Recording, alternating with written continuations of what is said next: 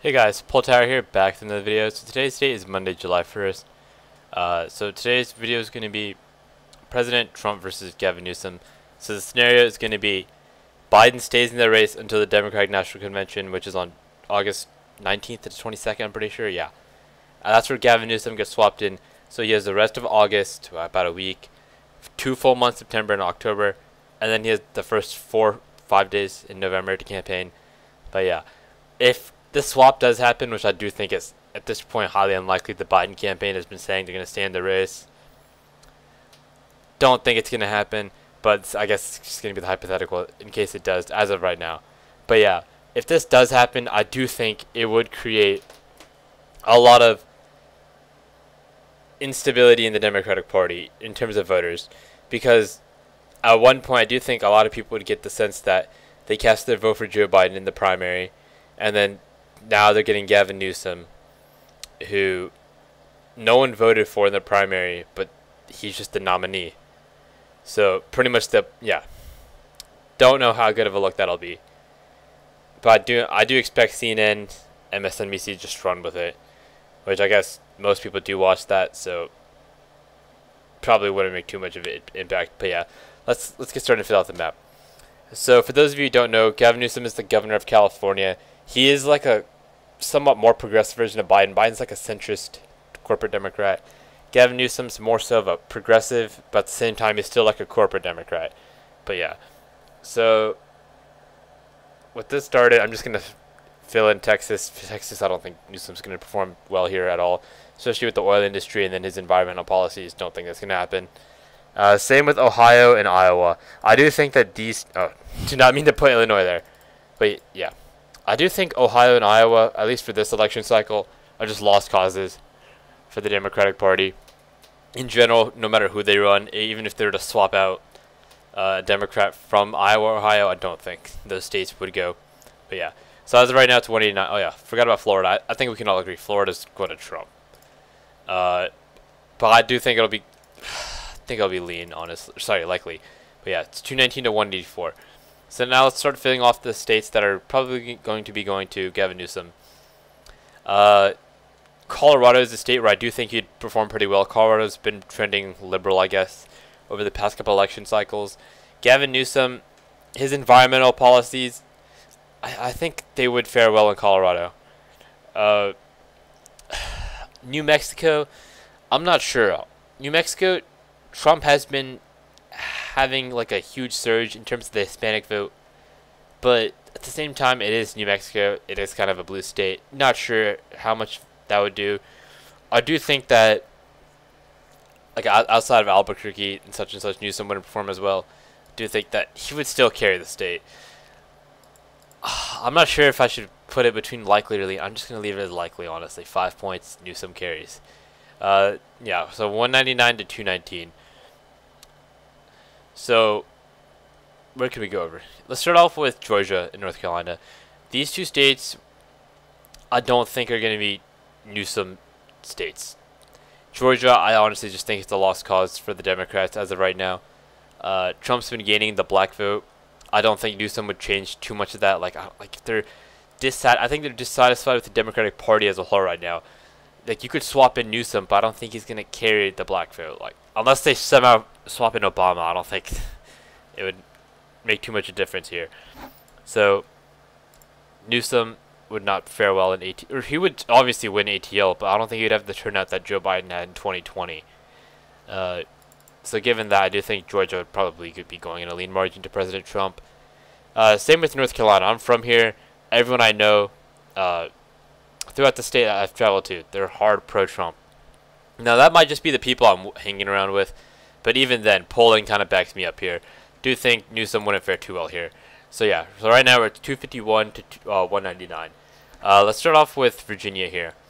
Virginia is a state where I don't see President Trump faring too well against if it was Newsom, because Newsom, I do think he would drive turnout in Nova, aka Northern Virginia. Especially with all the government and tech workers there.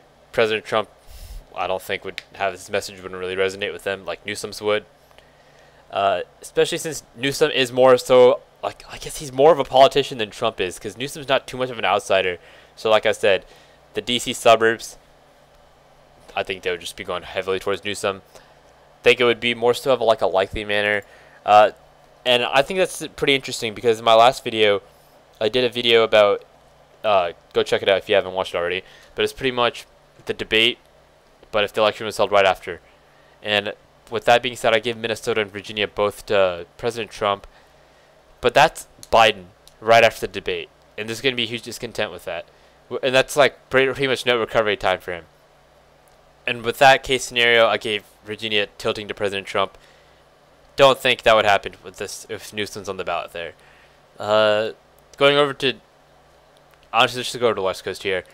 Nevada is a state where I don't see Newsom faring too well here. There's a lot of people moving from California to Nevada because they don't really agree with Newsom.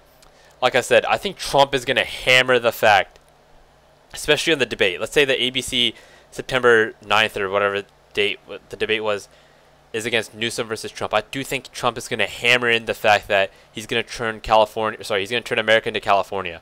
That's what Trump's going to be talking about. But at the same time, Newsom honestly is a good debater. Whether you like it or not to say. I don't really agree too much with Newsom, but at the same time, this guy did go on Fox News, and then I do think he walked into the line stand against DeSantis, with Sean Hannity monitoring it. And Newsom held his ground. He did pretty good, honestly. He did way better than I expected. Like, I thought Newsom was going to get trounced. Because it's on Fox News, moderated by Sean Hannity, and then against DeSantis. I thought DeSantis on paper is more so of a good candidate.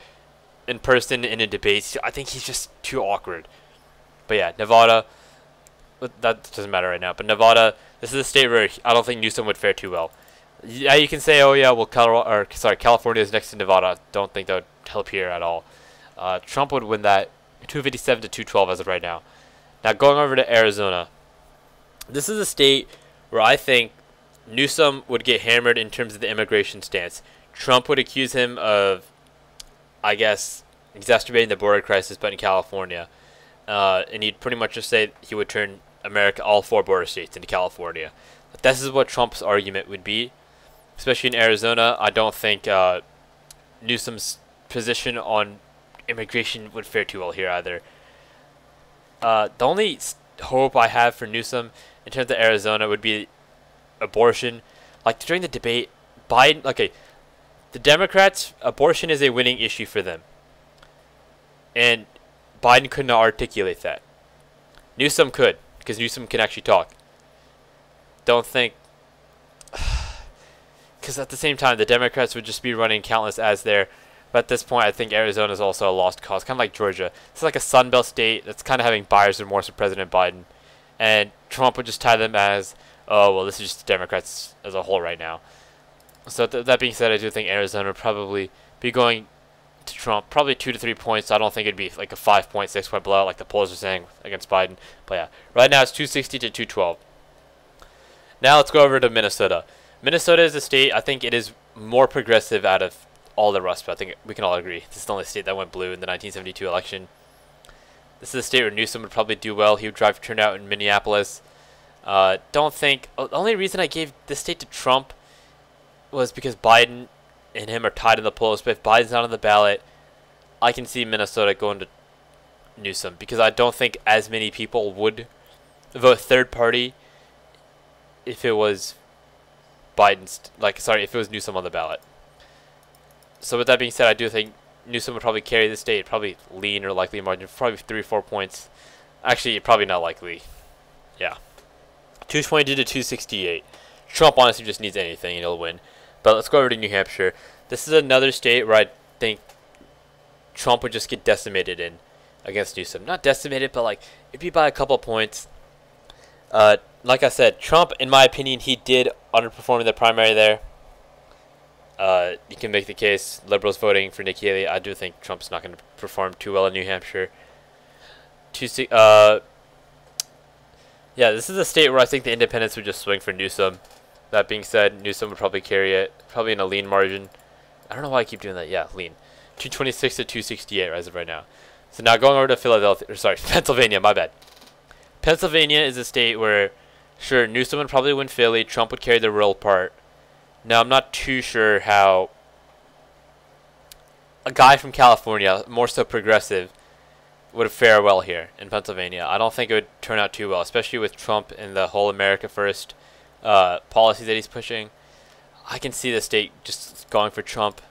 Obviously not a blowout. I do think it'd probably be pretty close. It'd still be pretty close because Newsom would probably do well in Philly. But yeah, 287 to 226 dollars right now. Trump's reelected president. But let's go over.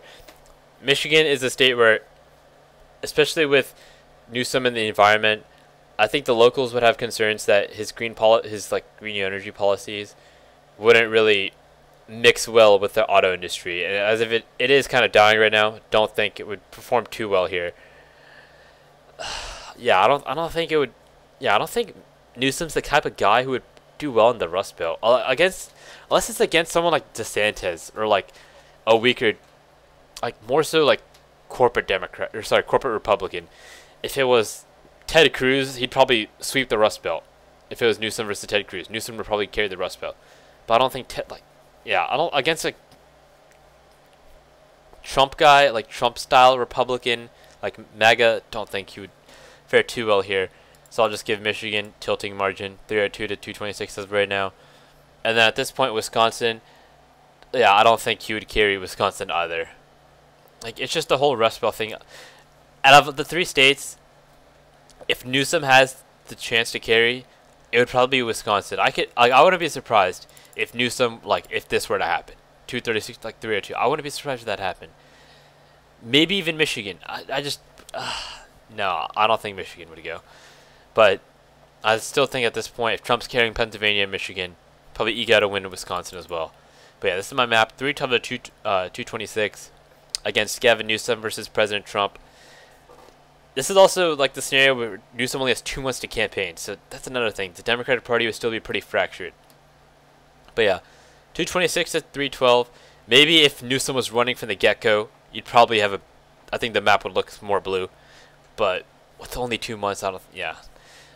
And also, he kind of does have a lot of baggage here. I know Trump has a lot of baggage to attack, but I don't know. I think Trump's pretty good at deflecting. But yeah, this is my map, 312 to 226. Let me know if you guys agree or disagree in the comments down below. Also, thank you guys for all the support and comments and likes for the past couple of videos. I did not expect them to get that many views. And yeah, if you haven't subscribed already, please subscribe. Keeps me going. But yeah, 312 226. Let me know if you guys agree or disagree down in the comments below. And peace out.